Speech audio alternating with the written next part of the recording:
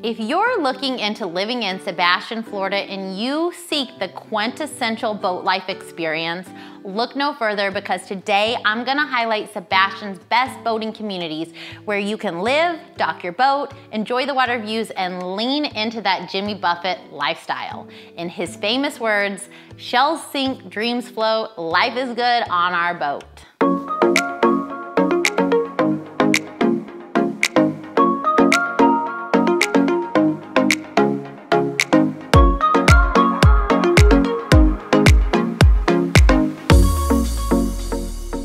Sebastian, Florida is primarily made up of residential homes, mostly single family with some condominiums and townhomes sparingly sprinkled in there.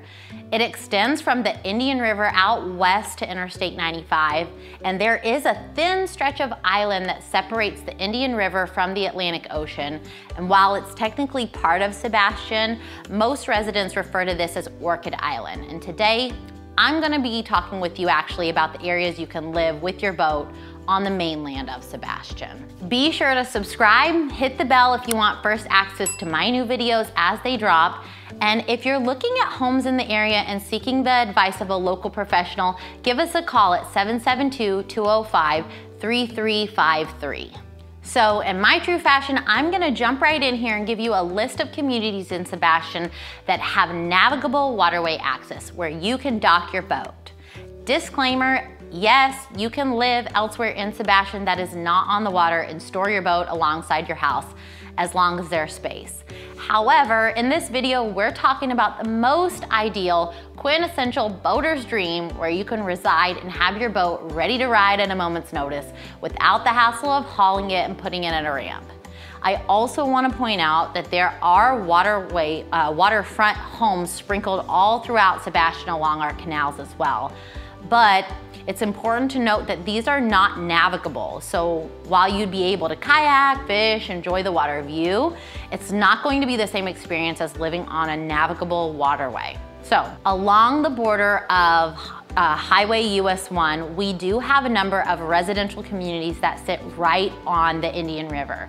Just to name them off, we have Riverboat Club, Pelican Point, Naranja Trail, which is 44th Avenue, right off of the Wabasso Bridge, Island Harbor, Dale's Landing, Floravan Shores, and River Run Condos. Now, just north of Floravan Shores, right about where Indian River Drive splits off of US 1, you will find multi-acre riverfront parcels, which rarely come on the market actually. They're beautiful plots of land with direct river frontage, and they typically host some unique little home or big home. The other area perfect for waterfront boat life is also along the St. Sebastian River, which splits Indian River and Brevard County. On the south side, you have Sebastian, more specifically the Roseland area of Sebastian. And on the north side, you have Grant Valcaria. So the parcels of land that you're gonna find along the Sebastian border of the St. Sebastian River are gonna vary widely. Many will be more of those multi-acre properties ranging from 1 to 2 to 5 acres, give or take. And some are gonna be like the smaller subdivided lots, not really within an organized community. The communities that do have river frontage on the St. Sebastian River are gonna be River's Edge, Point of Woods, and the tail of that river snakes down and reaches into Cross Creek Estates, where it starts to get pretty shallow there. Each one of these communities along the river here that I'm talking about, all the ones that I named off for you, they're all going to be pretty unique to their specific little neighborhoods, and they're gonna have, pros and cons just as any area would. If you're interested in diving a little deeper and getting more information, leave me a comment below. I can see that. I can reach back out to you and get you the information you're looking for. I can connect you with one of our agents. You can go look at some of the options that are available in the area and really get a more pointed search going on. But I just want to empower you with the information so that you know there's a lot of great waterfront options for those boaters out there. And again, if you want any more information specific, leave me a comment below. I'm happy to get that over to you, no obligation.